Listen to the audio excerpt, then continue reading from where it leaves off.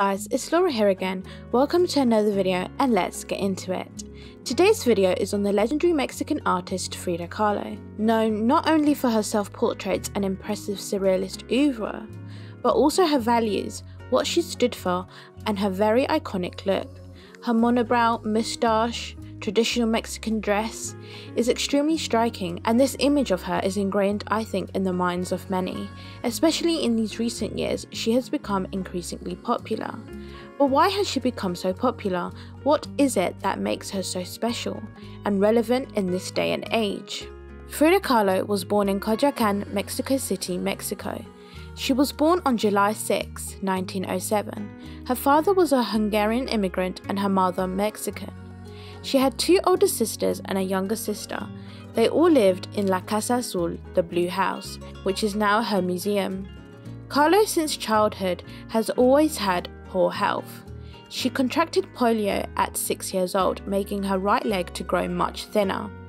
And if things couldn't get much worse, at the age of 18 she suffered a tragic event that made sure that her life would never be the same again. She was on a bus which was crashed by a streetcar. In a result, she was impaled by the hip by a handrail and her pelvis and spine fractured. She was not only in physical pain, but also extremely scarred mentally. Frida was in recovery for months and bound to her bed for the majority of that time. Her father decided to gift her paint, which she used to paint all over her casts. He then made her an easel so that she could paint while laying down, and her mother placed a mirror on the ceiling so that she could see herself while she painted. While on her bed with all her casts, she completed her first self-portrait. Due to all of her encompassing health issues, this explains why she always wore long dresses, because it helped her hide the fact that she had one leg shorter than the other.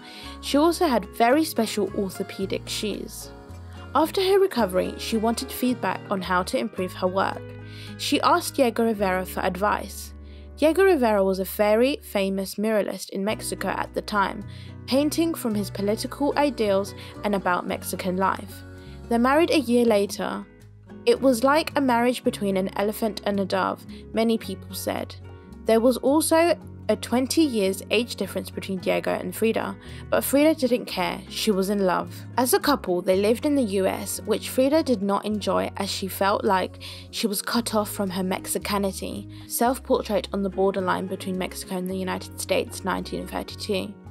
During this period, she also suffered several miscarriages and realized she would never become a mother, which completely crushed her, and we know this just by looking at some of her self-portraits from this time, that I think personally are some of her most difficult to see, because they truly make you feel the anguish and pain she was feeling when this was happening to her. Furthermore, during their marriage, Diego had many affairs, one of them being a year-long relationship with her younger sister Cristina. She separated from Diego straight away, cut off her hair and began dressing in men's clothes. However, in 1944, they remarried. Frida also had many more surgeries concerning her spine and had to wear a corset in a result. She was struggling with her chronic pain, but nothing was working. In the year 1953, she attended her first solo show in Mexico City, in her hospital bed. This did not stop her from drinking tequila and smoking. Months later, she had to get her right leg amputated to stop gangrene. She passed away 1 week after her 47th birthday in her Blue House. Since her death, she became an icon and her popularity grown exponentially. She has so much fame now all around the world that she overcomes the fame of her husband, Diego, that once overshadowed her and her paintings. With her fame comes along her fans and the people that look up to her, Frida Mania. This Frida Mania has become a subculture within itself, with people using her image on a daily basis to represent fierceness, perseverance, and freedom. This subculture has her in the forefront and cherishes the groundbreaking path that she has created, learning that it is okay to feel all these different emotions and that you will surpass anything that comes your way, just like she did.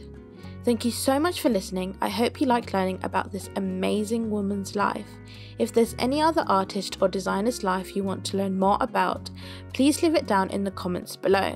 I would really appreciate it if you'd leave a like, please subscribe and put your notifications on so that you could be notified for when I next post. See you on the next one. Bye!